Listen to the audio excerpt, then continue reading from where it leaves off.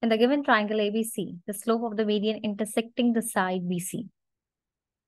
The median word has come from the midpoint. The midpoint means median. What they're asking for, they're asking for the slope. The slope is denoted by M. And the formula for the slope is y2 minus y1 upon x2 minus x1. They're asking for the slope that's intersecting the side B and C. And on the midpoint. Median means midpoint. And the formula I have already mentioned here. The midpoint can be calculated from the coordinate B and C.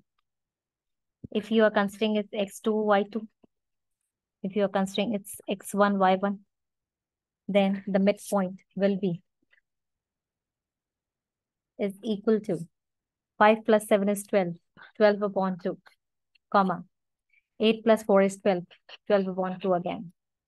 The midpoint is 6, comma 6. And it is associated with A. We need to find out the slope of A and M. This is called the median.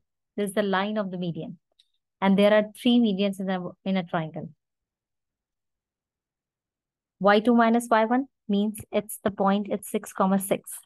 You can easily find out 6 minus 5, y2 minus y1 upon x2 minus x1, 6 minus 3. This is the median. Again, I'm repeating my words. 6 minus 5 is 1, 6 minus 3 is 3. The correct answer is this one.